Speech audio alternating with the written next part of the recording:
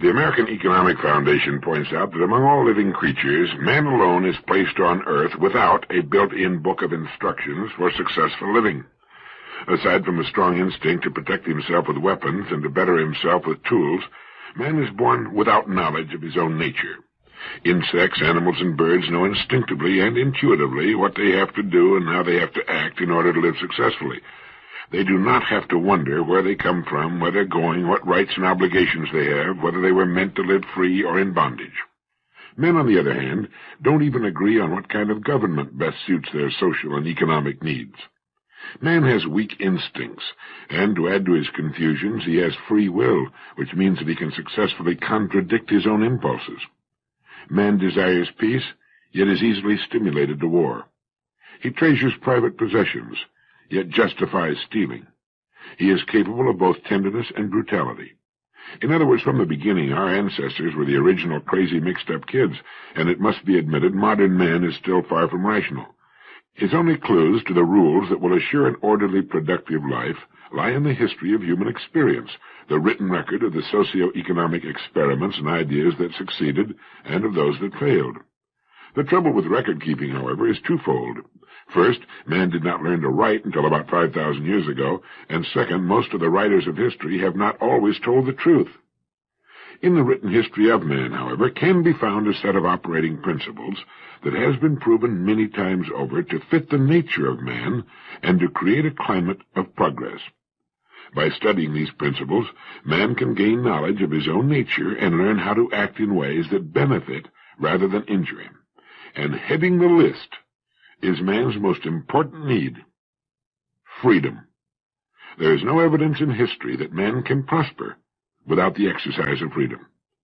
For example, in the communist nations of Russia and China, where more than 50% of the labor force is devoted to agriculture, food is chronically in short supply. In the United States, however, about 7% of the free labor force raises more food than the people can possibly eat. And along with bountiful Canada, we sell food to Russia and China to make up their shortages. And I just read in the Miami Herald that looks like we'll be feeding them for some years to come. The most obvious natural trait of economic man is that he does his best work, that is, makes the best use of his muscular and mental energy when he is free. He produces best when he is making his own plans and devising his own methods of carrying them out, with the knowledge that whatever the results may be, they are his results, and that whatever the fruit of his labor may be, they too are his. So it's clear, therefore, that the first requirement of prosperity is individual freedom of choice and action. But I'm not too sure that this story is being properly told to our young people in school, nor has it been properly told for decades. In June 1972, an article appeared in the Intellectual Digest titled, "Never Underestimate the Power of Children." It was written by Rudolf Dreikers, M.D., Professor Emeritus of Psychiatry, Chicago Medical School, and Director of the Alfred Adler Institute of Chicago, and by Bernice Bronya Grunwald and Floy C. Pepper, who was Coordinator of Instruction, Multnoma's County Intermediate Education District, Portland, Oregon. In the article, it's pointed out that although we assume that many children could achieve more than they do, in many instances we equate what the child is doing with what he can do. Educational progress depends on the ability of the teacher to perceive the untapped resources of the student and to develop techniques of using these resources to best advantage. In both regards, our present culture is remiss. We hardly acknowledge the tremendous potential of each child, and we simply lack in our educational institutions the ability to evoke their latent talents. Indeed, it often seems that we systematically prevent the development of children while trying too hard to foster it. They go on to write, "While we cannot base our estimate of the child's potential on any reliable proof, we find some agreement among people with vision that we're all operating at about 15% of our potential ability. If anything close to this estimate is correct, then we can attribute this general artificial restriction in our functions to the practice of impeding the development of our children. We have advocated for many years the proposition," they write, "that children could learn within the first 10 years everything that presently a college graduate knows." And at the end of the article they write, "The force behind every human action is its goal. To a certain extent, everybody knows what he wants and he acts accordingly. More frequently, he is not aware of his goals. The consequences of his actions, however, reveal his intentions, whether he's aware of them or not. The individual has the power to move in any self-determined direction. All his actions, qualities, and characteristics, as well as his emotions, can be understood by his effort to find a place for himself in society. A child's actions may be based on faulty assumptions about life and about himself. Although his behavior may appear to be inappropriate, it reflects his conviction that this is the only possible way for him to be significant. He cannot perceive reality as it is, only as he interprets it. How the child looks at life, at others, and at himself, and what he decides to do about it, depends on his private logic. Asking a child why he does something wrong is useless. He doesn't know. The trained educator has to help him to understand himself, his goals, his private logic. Well, it was an excellent article in what I consider to be a consistently excellent magazine, and I recommend it to you. Let's take another look at that line that goes, "The individual has the power to move in any self-determined direction. All his actions, qualities, and characteristics, as well as his emotions, can be understood by his effort to find a place for himself in society." A child's actions may be based on faulty assumptions about life and about himself. Amen.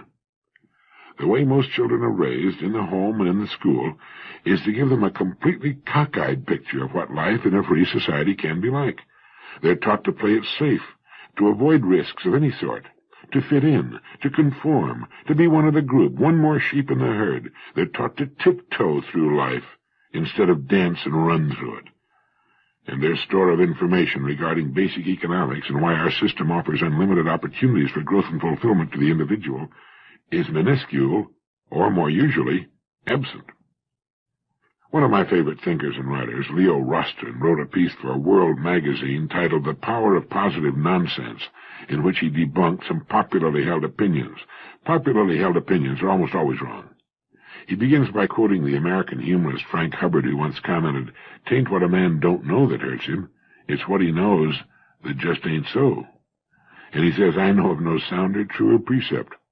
I never cease being dumbfounded by the unbelievable things people believe, the cockamamie cant they convert into credos, the trumpery they never question, the twiddle, twaddle, and 14-karat drivel they incorporate into that body of unknowledge, the veracity of which everyone, in quotes, accepts.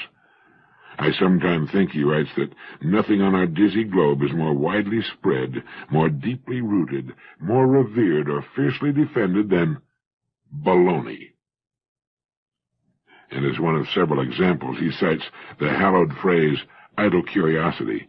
"I get an acute attack of the glums," he writes, "when I consider how many upright, unthinking citizens use that oxymoron day in and day out without the slightest awareness of its idiocy.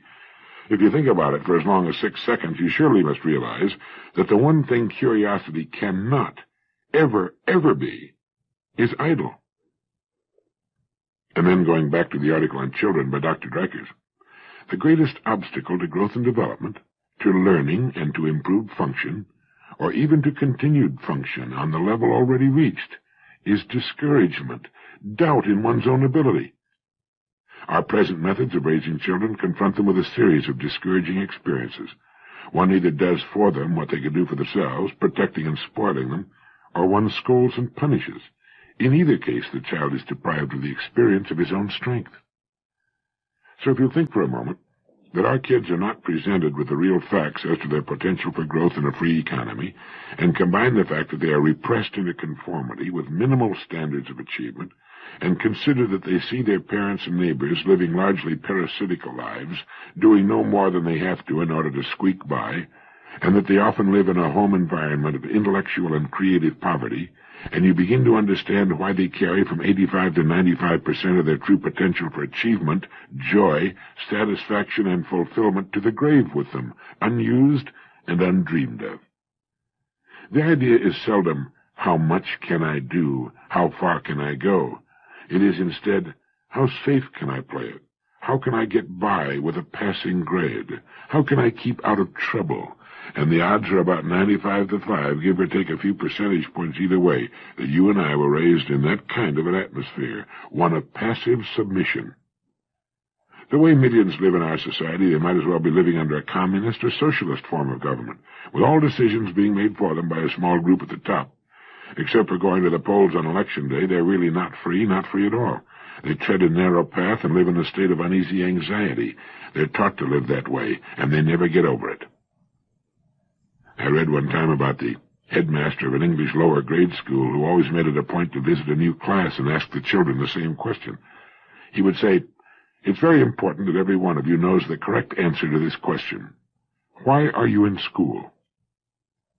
One by one, he would ask the children to answer the question, and they would try their best, but never come up with the right answer. After they had all stammered out their wrong answers, he would say, "None of you answered the question correctly. Here is the correct answer. You are in school to learn to think.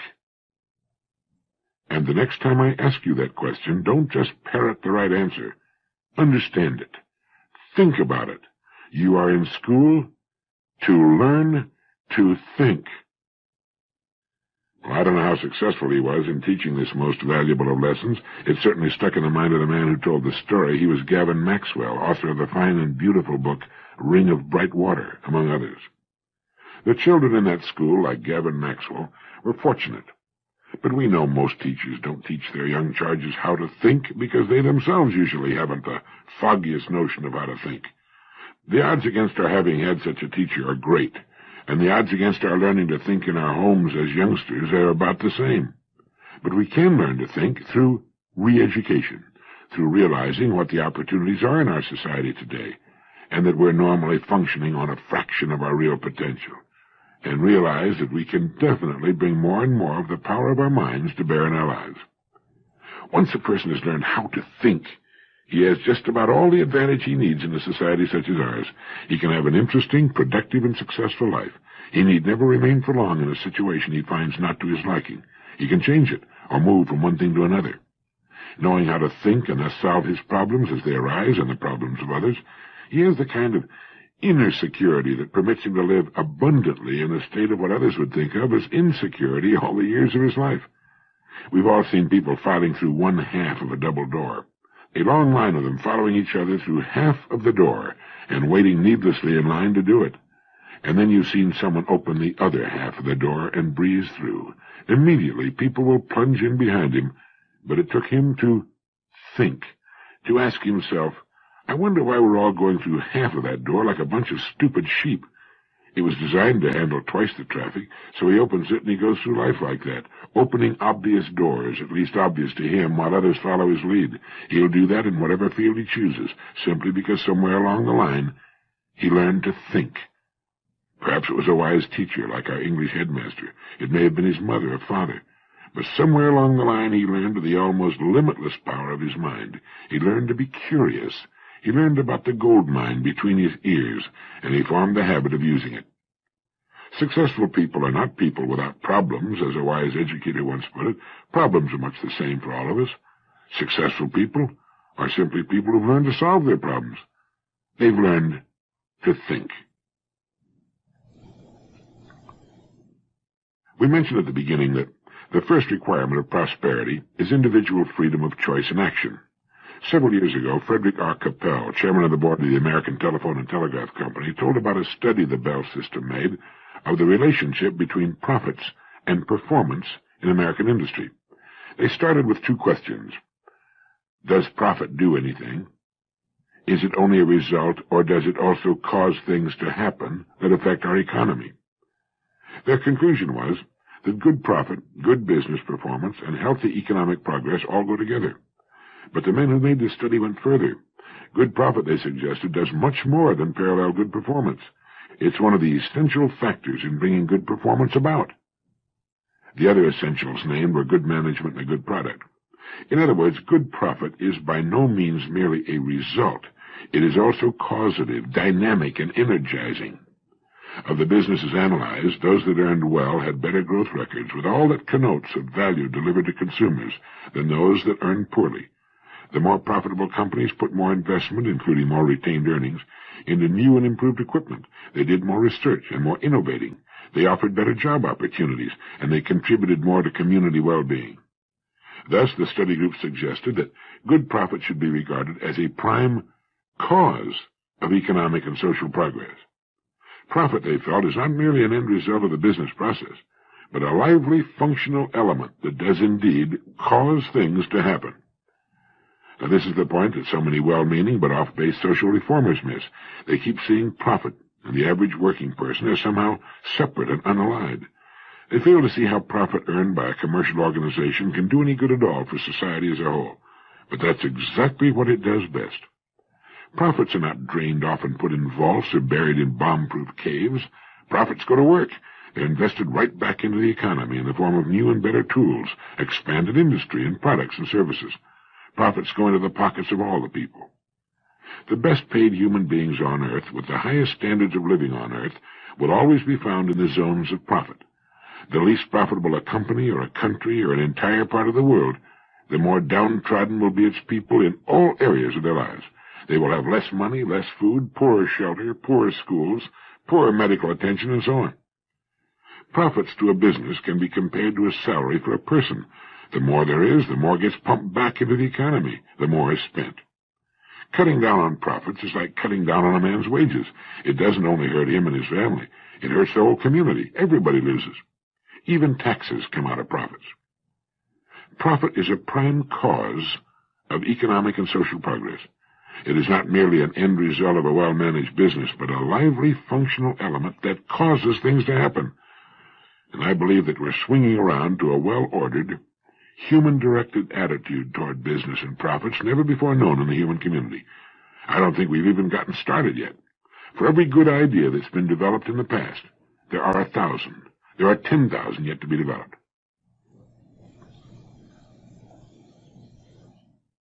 In thinking, in getting ideas, what are the underlying factors of a really great idea? What causes a person to suddenly get an idea that will change his life or even the world?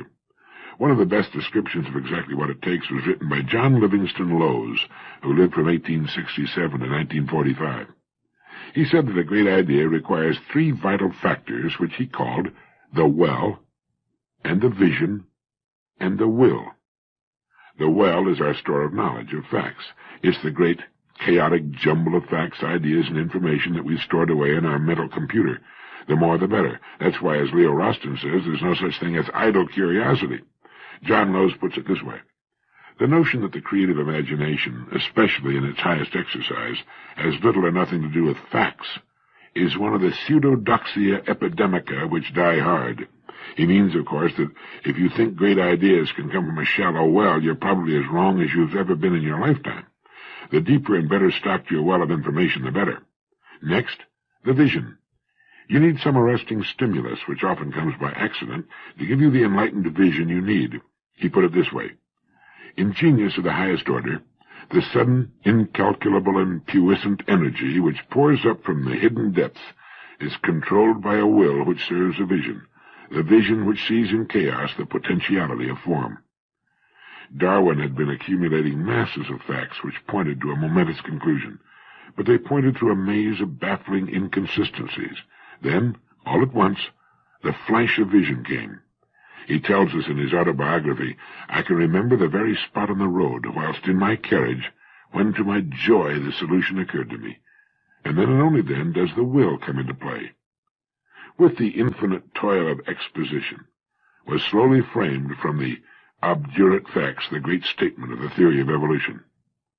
For Milton, the leap of the imagination in a garden at Woolsthorpe on a day in 1665, from the fall of an apple to an architectonic conception cosmic in its scope and grandeur, is one of the dramatic moments in the history of human thought.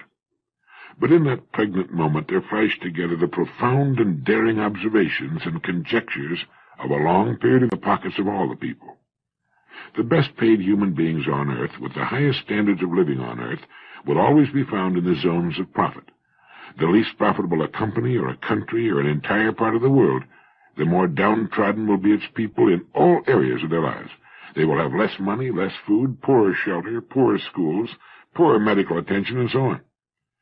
Profits to a business can be compared to a salary for a person. The more there is, the more gets pumped back into the economy, the more is spent. Cutting down on profits is like cutting down on a man's wages. It doesn't only hurt him and his family. It hurts the whole community. Everybody loses. Even taxes come out of profits. Profit is a prime cause of economic and social progress. It is not merely an end result of a well-managed business, but a lively, functional element that causes things to happen. And I believe that we're swinging around to a well-ordered, human-directed attitude toward business and profits never before known in the human community. I don't think we've even gotten started yet. For every good idea that's been developed in the past, there are 1,000. There are 10,000 yet to be developed.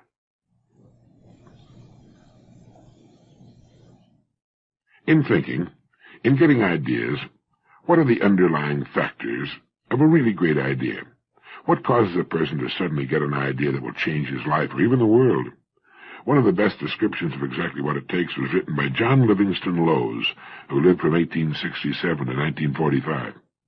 He said that a great idea requires 3 vital factors which he called the well, and the vision, and the will. The well is our store of knowledge, of facts. It's the great, chaotic jumble of facts, ideas, and information that we've stored away in our mental computer. The more the better. That's why, as Leo Roston says, there's no such thing as idle curiosity. John Lowes puts it this way. The notion that the creative imagination, especially in its highest exercise, has little or nothing to do with facts, is one of the pseudodoxia epidemica which die hard. He means, of course, that if you think great ideas can come from a shallow well, you're probably as wrong as you've ever been in your lifetime. The deeper and better stocked your well of information, the better. Next, the vision. You need some arresting stimulus, which often comes by accident, to give you the enlightened vision you need. He put it this way. In genius of the highest order, the sudden, incalculable, and puissant energy which pours up from the hidden depths is controlled by a will which serves a vision, the vision which sees in chaos the potentiality of form. Darwin had been accumulating masses of facts which pointed to a momentous conclusion, but they pointed through a maze of baffling inconsistencies. Then, all at once, the flash of vision came. He tells us in his autobiography, I can remember the very spot on the road, whilst in my carriage, when to my joy the solution occurred to me. And then and only then does the will come into play. With the infinite toil of exposition, was slowly framed from the obdurate facts the great statement of the theory of evolution. For Milton, the leap of the imagination in a garden at Woolsthorpe on a day in 1665, from the fall of an apple to an architectonic conception cosmic in its scope and grandeur, is one of the dramatic moments in the history of human thought. But in that pregnant moment there flashed together the profound and daring observations and conjectures of a long period of years, and upon the instant of illumination followed other years of rigorous and protracted labor before the Principia appeared. With all great ideas, there was first a long collection of information for the deep well of the subconscious mind, the storage of information. Then, the vision, the great idea itself. Whether it was a sculpture, a book, a great piece of music, a painting, an idea in mechanics or architecture or business or anything. It can come in the middle of the night or while you're eating breakfast on an airplane or watering your lawn, anywhere. And then comes the will, the determination to do the work necessary, no matter how long it takes, to make the idea a thing of reality. The well, the vision, and the will. The 3 steps necessary for the completion of a great idea. It's been written that the road to Xanadu, as we have traced it, is the road of the human spirit, and the imagination, voyaging through chaos and reducing it to clarity and order, is the symbol of all the quests which lend glory to our dust.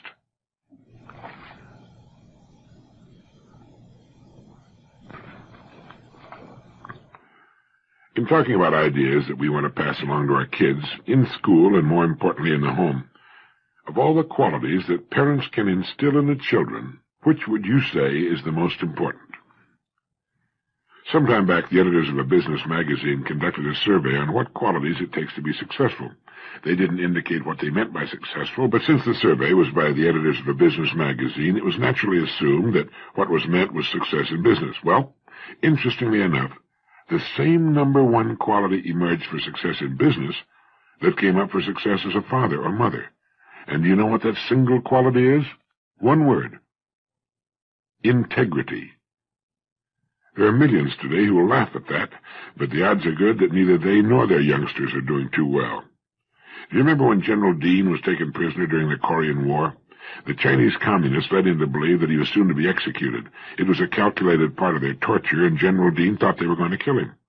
In what he thought was to be his last letter to his wife, he included instructions for his son, and he wrote, "Tell Bill, the word is integrity."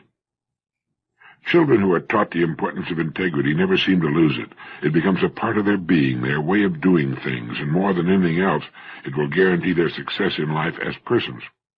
Integrity is what a man wants in his wife, and she in him. That's what we look for and hope for in a doctor or a dentist, the man who designs and builds our home, the man we work for, and the people who work under us. It's what we want more than anything else in a politician or an appointed official, in judge and police officers. Integrity is honesty, but much more than the superficial kind of honesty that keeps a person from stealing or cheating. Integrity is a set of mind and character that goes all the way through, like good solid construction. If a person is offered a large bribe, and for an instant weighs the size of the bribe against the chance of discovery, he's not an integrous person. He's simply an expedient person, playing it safe, a basic crook. The integrous person cannot countenance a bribe. It goes against his grain. You might as well ask him to flap his arms and fly like a bird. There's no way he can do it, any more than General Dean could possibly do what the enemy wanted him to do under the threat of execution. It didn't enter his mind. And integrity, or the lack of it, is generally taught in the home, in little as well as big things. In business or in life, the number one quality is integrity. For most people, it would seem getting through life is a matter of managing a compromise between integrity and expediency. Integrity is all well and good, and everybody would like to have the word apply to him, but there are times it is usually thought when it's perhaps best to wink at integrity and indulge in a little larceny, or remain silent when to speak one's mind might result in a loss of popularity or ostracism of some kind. As Ortega tells it, the human creature is born into the world in a natural state of disorientation. He is the only creature on earth who is not at home in his environment. He must, and he does, in a godlike fashion, create his own life, his own world. Now that's an awesome thing to think about. The responsibility is onerous, frightening. To present a white knight-like facade of unblemished and unsullied integrity is not only difficult, to most people I'm sure, it's also a little ridiculous. The old battle cry of the mob is, "Everybody does it. Why shouldn't I?" And that's exactly why the person of integrity doesn't do it. They will ask, "What are you trying to be, a Boy Scout?" What's wrong with being a Boy Scout? Why shouldn't we go straight in a time when such an attitude needs all the recruits it can get? Integrity in business is the surest way on earth to succeed. Sometimes it might seem that what you're doing is going to cut into profits, but it inevitably ends by increasing profits. I was talking to a well-known, highly respected Florida real estate man the other day, and this subject came up. He's been in the real estate business in Florida for more than 30 years and has long been a champion of going the extra mile, doing much more than he needs to in order to get by and earn a profit. He told me that the more he works for the good of the consumer, the customer, and of the community at large, the more money he makes. If he could get by putting 5 lots on a piece of property and digging the canal 5 feet deep, he puts 3 lots on it and digs the canal 12 feet deep. And if the code requires a landfill of 5 feet, he makes it 7 feet.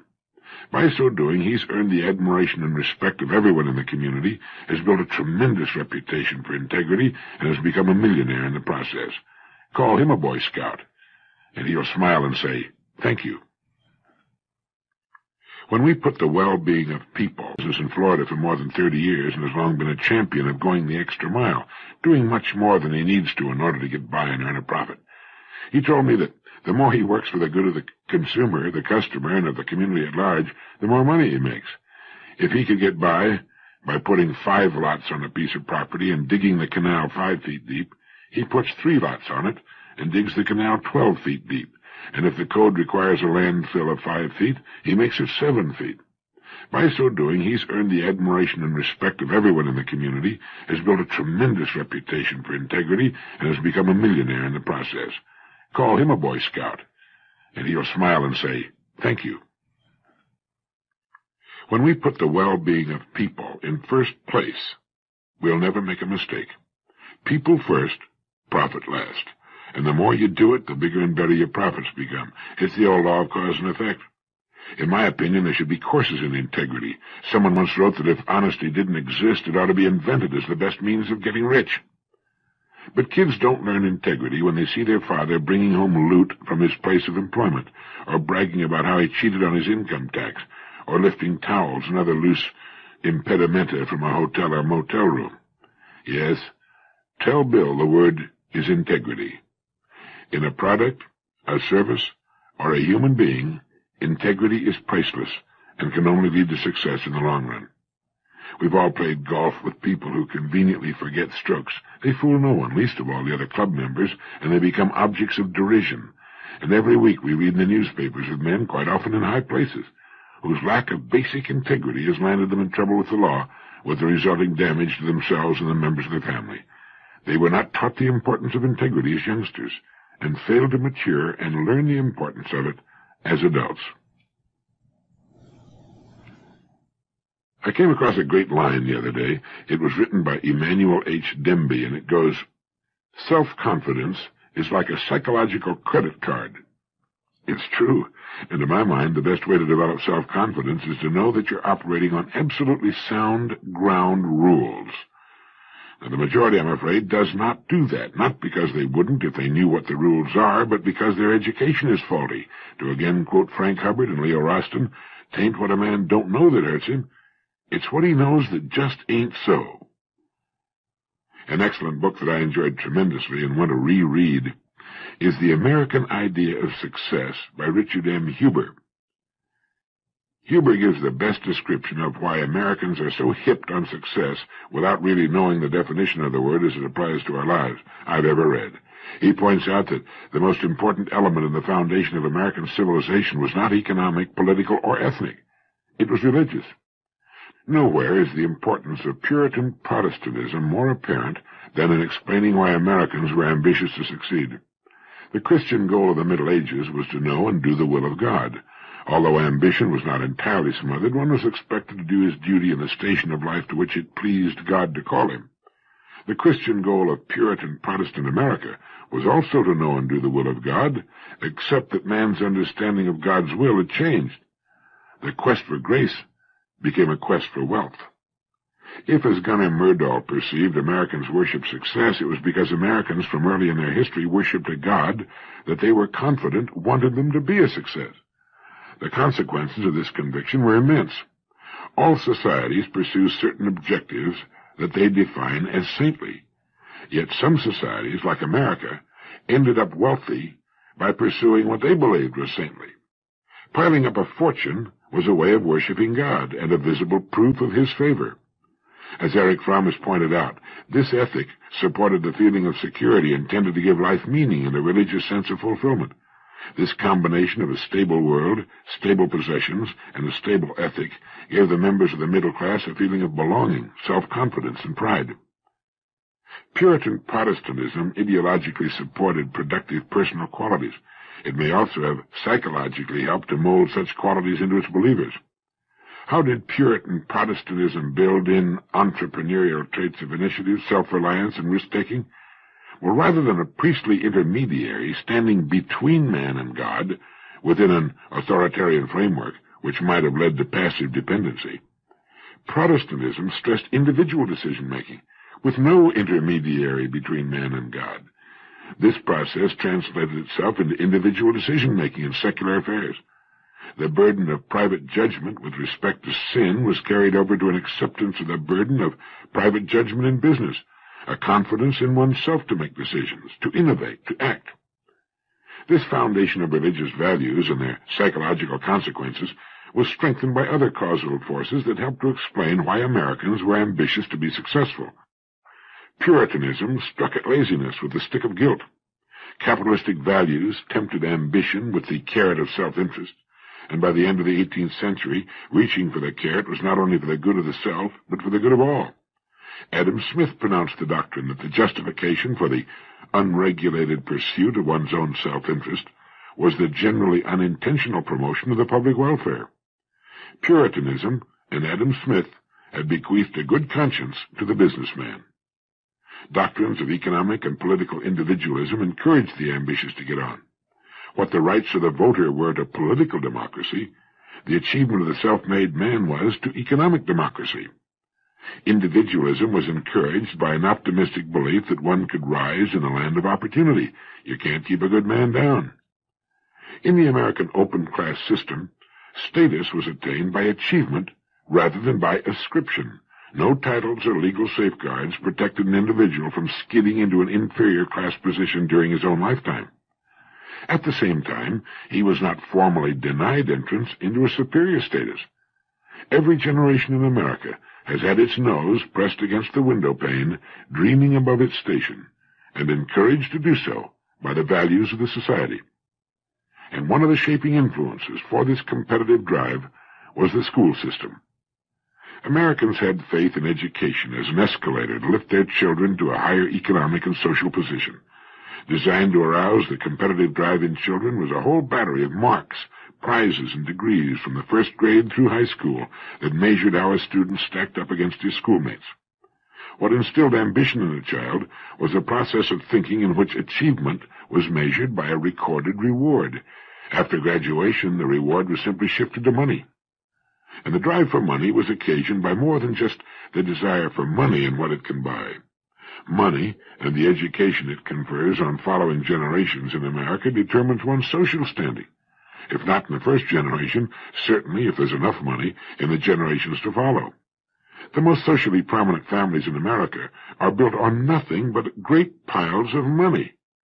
Some of them may be able to trace their ancestry to the Mayflower, but passage on that small and beat-up vessel was not obtained by one's social standing. I think it's a wonderful thing that a person's standing in the community does not rest upon the titles of his ancestors. As someone has commented, the best part of such people are often underground.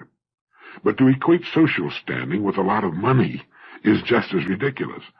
The fact that a person can buy the biggest house in town and staff it with servants does not in any stretch of the imagination cause him or her to be superior to any other person. To assume such an attitude is a sign of infantile stupidity. If you've got the money, great. Enjoy it and spread it around and pass it along to the kids if you like. But don't get on your high horse because your grandfather had a good idea and some perseverance.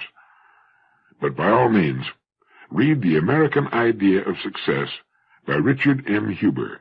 It will give you a brilliantly clear picture of just what the title implies, and by so doing, it helps you and me get a clearer picture of what real success as a person is all about.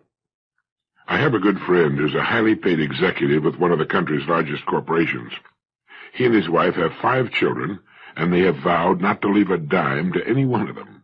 It's a wonderfully happy family, and the children, now grown and married, are doing fine on their own. But they've known for years not to expect a legacy. I'd be the last person in the world to cheat them of the opportunity and the fun of making it on their own, says their father, and so he arranges to spend every dime of his considerable income every year. He has provided for his retirement, carries enough insurance to protect his wife, and that's it. He has a wonderfully healthy attitude towards money and enjoys it fully without worrying about stacking it up. Money is the harvest of our production and can be used to purchase the production of others. It's a good thing, and with it we can live and enjoy the good life, and that's about it. To ascribe other values to it is a sign of immaturity.